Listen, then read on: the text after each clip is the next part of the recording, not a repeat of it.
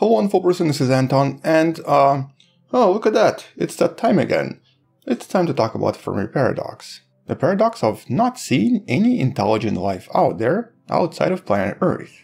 Where is everybody, after all? Or the paradox of why is it that after years and years of talking about this, Anton still does not pronounce aliens correctly. In every Fermi paradox video, approximately 10% of all of the comments are about how I should be pronouncing aliens. Nope. I like my way better. And in this video we're going to be focusing on a somewhat intriguing explanation that some scientists refer to as information panspermia. A really intriguing explanation that does not necessarily solve the Fermi paradox, but does make some really intriguing propositions in regards to what extraterrestrial intelligence could be doing once they become advanced enough and once they learn how to communicate with everything else. But here it's important to start with a bit of a history and a somewhat brilliant Armenian scientist who most people don't know, but who's actually done quite a lot of work out there in a lot of different fields. This wonderful person by the name of Vahe Gurzadyan, a scientist who's done quite a lot of work on a lot of different ideas, including accretion disks around massive black holes, where he actually discovered quite a lot of things that we didn't know before, various stellar dynamics, where he even has a concept named after him. But more importantly, he's done quite a lot of work on cosmology and made a lot of propositions about the CMB, the cosmic microwave background, and at some point, based on these observations, started to theorize about the concept of information panspermia. Actually, before I talk about this, one more thing, because this guy has achieved quite a lot.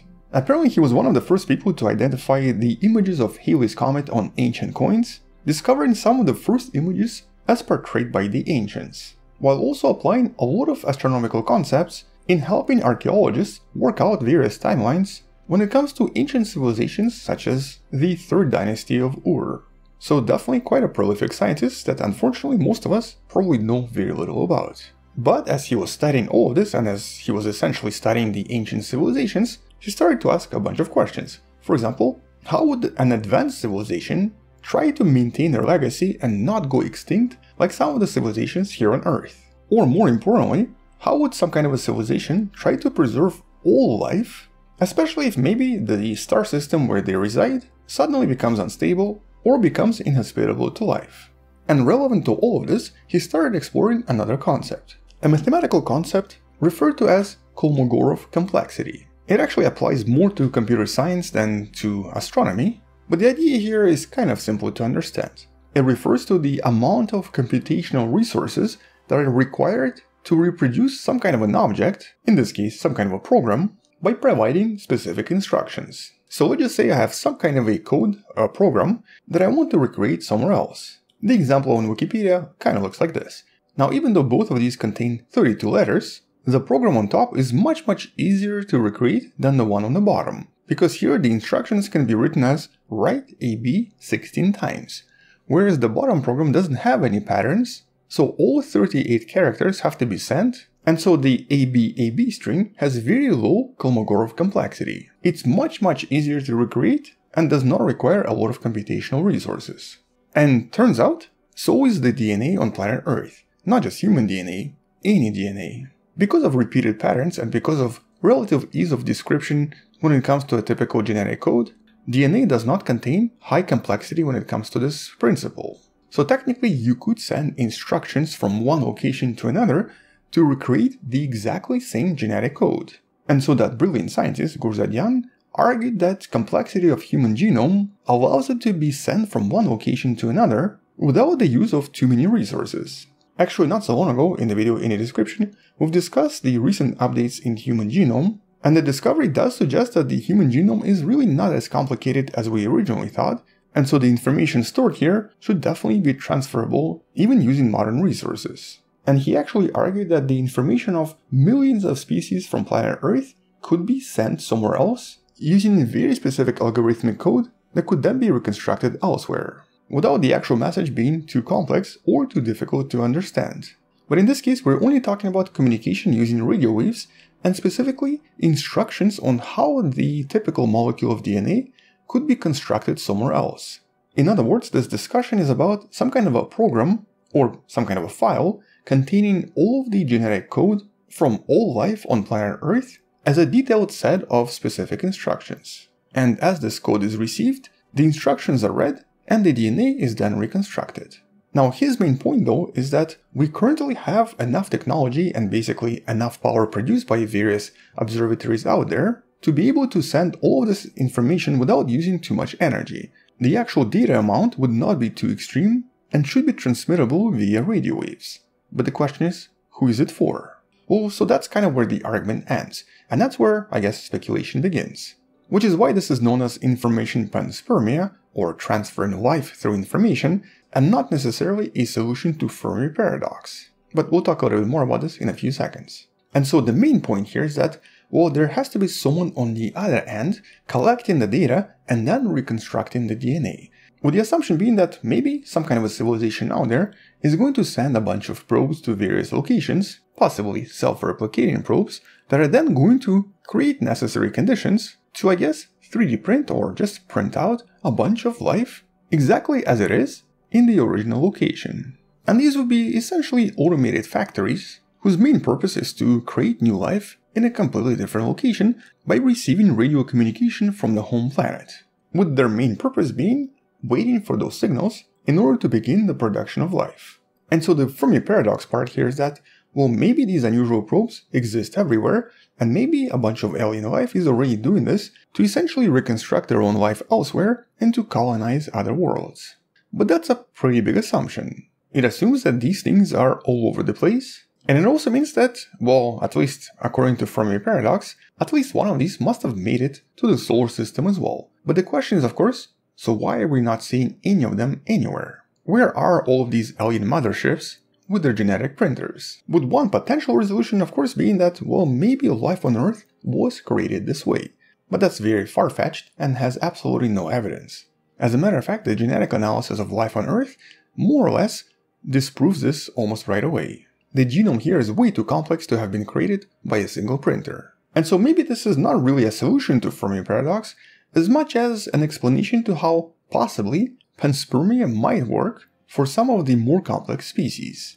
With the alternative and I guess somewhat sad explanation being that maybe a lot of civilizations reach a point where they basically send out these signals, hoping that someone out there will understand what it's for, and actually try to recreate their life in order to preserve it in another location. Or basically, all civilizations reach a point where in order to preserve their own existence, they send out these signals hoping that someone out there is going to be able to understand what it's for and reconstruct their life that might no longer exist on their own planet, for one reason or another.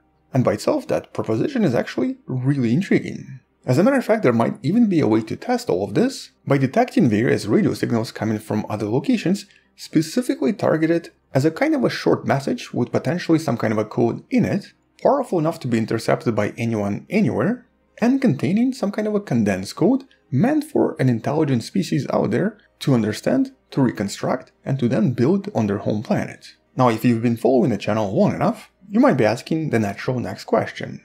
Anton, isn't that fast radio bursts? Can this be FRBs? Hundreds and possibly thousands of which we receive every day from every location in the universe. So, on the one hand, possibly. On the other hand, probably not. Mostly because, so far, none of them seem to contain any kind of a message or anything to suggest that they're artificial and not natural. But the night is still young. As a matter of fact, maybe some of them could be these signals. Signals from ancient civilizations hoping for someone to recreate their life. Which, by the way, makes both FRBs and information panspermia sort of, kind of, super intriguing. So intriguing, as a matter of fact, that the Nobel laureate Roger Penrose has discussed this with the Armenian scientists in regards to his idea of cyclic cosmology. There's actually a video about this somewhere in the description. Gurzadyan and Penrose, back in 2015, essentially pondered if it's possible for some kind of a super ancient civilization to not just send signals from one galaxy to another, but to actually send signals from the previous universe to this one. Or in other words, to send a direct radio message with all of this genetic information from the previous universe that ended to this one that's now going on. A kind of a cyclic cosmological information panspermia. A pretty complex concept, and also a concept that depends on the idea of the universe repeating over and over, and also obviously a very intriguing concept, but maybe not very scientific because you can't really prove or disprove any of this.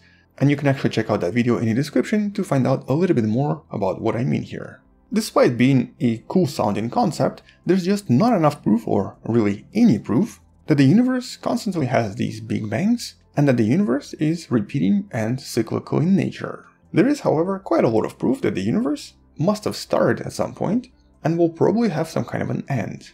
But the main point here is that this particular idea of information panspermia definitely intrigued a lot of brilliant scientists, and nerds like me.